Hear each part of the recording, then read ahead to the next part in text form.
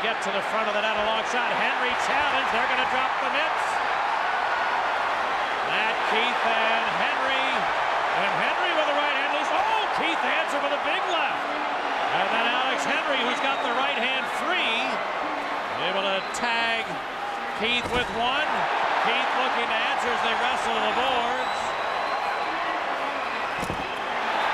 And the right hand for Henry doing a little damage as Keith was unable to reach across and tie up the right of Henry, although Keith didn't finish that one without making some noise of his own.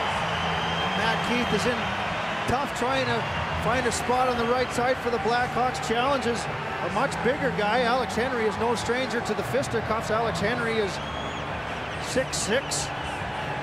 He's had his share of NHL heavyweight bouts, so that was a little bit of a mismatch. Alex Henry got his right hand free and laid a couple on the noggin of Matt Keith, but I'll tell you what, if you're Trent Yawney, you love to see